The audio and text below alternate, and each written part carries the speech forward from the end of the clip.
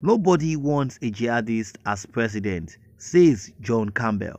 This is to tell you that President Muhammadu Buhari, who is responsible for the security challenges in Nigeria, has been classified as a jihadist for not going against the terrorists in the country, despite the fact that the people who are also referred to as the jihadists, who are the Boko Haram, they have destroyed and terrorized every part of Nigeria. Now, before I start reading the news, if you're just watching us for the first time or you have been watching without subscribing, please do us a favor by hitting the subscribe button down below. In that way, that will notify you whenever I drop a new video. And I pray as you keep supporting our channel, God will keep sending people to support you.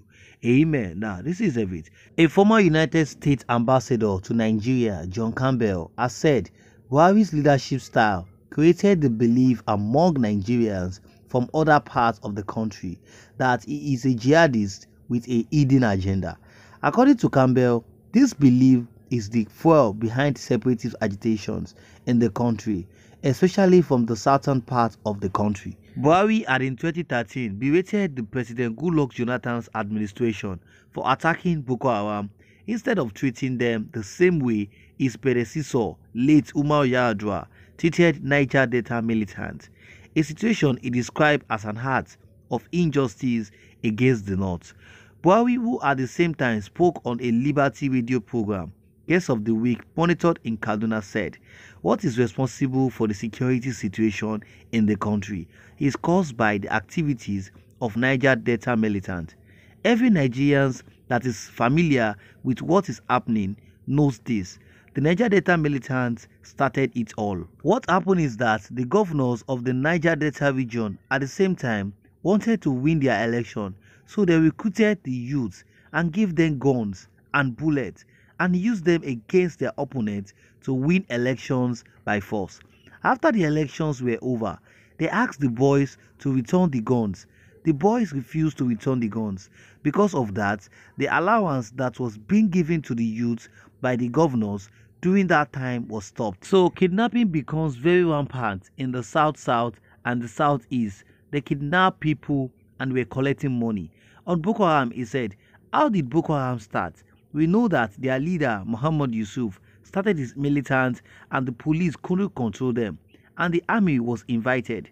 He was arrested by soldiers and handed over to the police. The appropriate thing to do, according to the law, was for the police to carry out investigations and charge him to court for prosecution.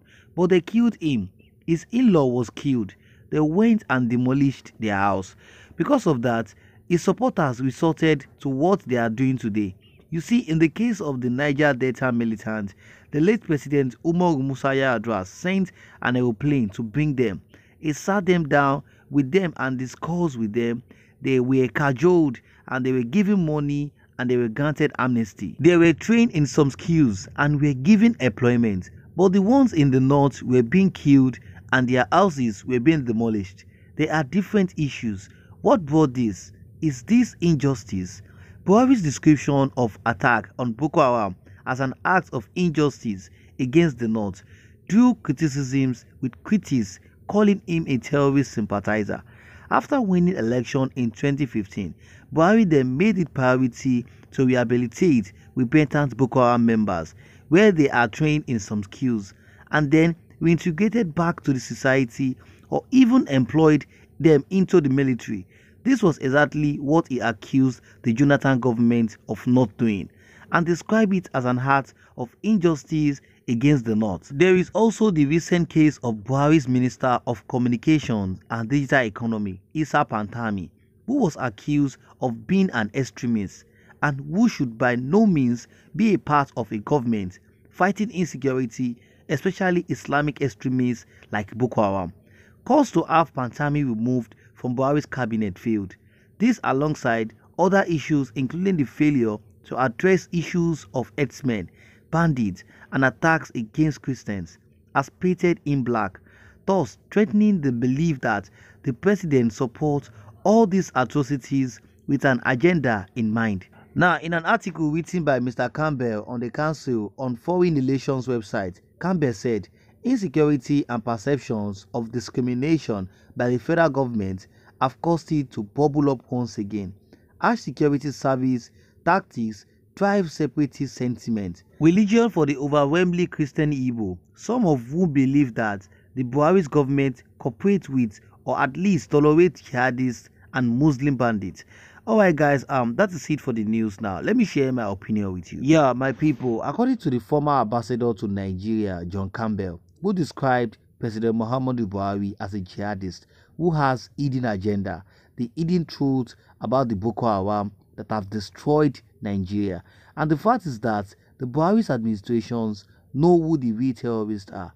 We now see these terrorists, they relax without fear of the government.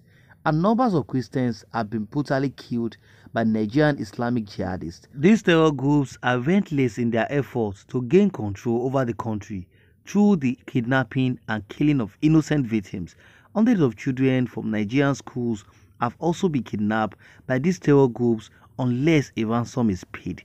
And the truth is that some of these crises going on in Nigeria, 50% of it are caused by the British colonies, because they are more concerned on resources in Nigeria. Now, what we have in Nigeria is people that are sponsoring terrorism. Buhari, who is also among a terrorist sympathizer. This reminds me of a statement made by Buhari back in 2014 that attack against the Boko Haram terrorists is an attack against the North.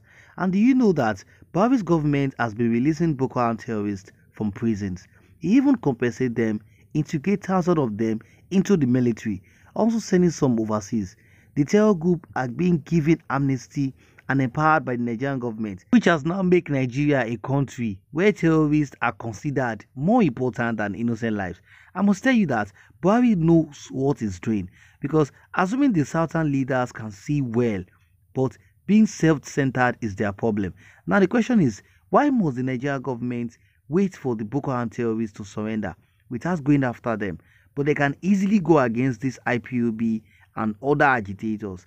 So this means that surrendering clears them from their crime against humanity. Once a terrorist is always a terrorist. That is why we have them everywhere.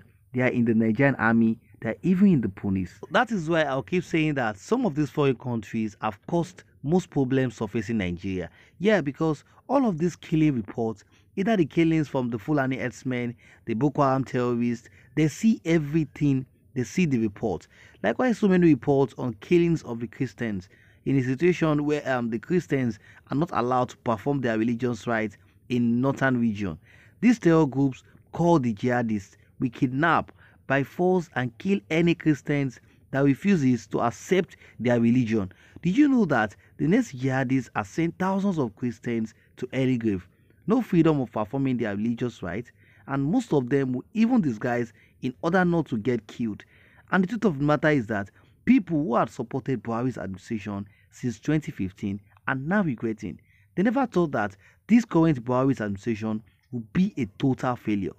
Alright guys, that is it for you all. I want to thank you for your support on this channel. It's not taken for granted. And please don't forget to share your thoughts on the comment section below. After watching, please don't forget to subscribe, like and share. See you next time till I come your way.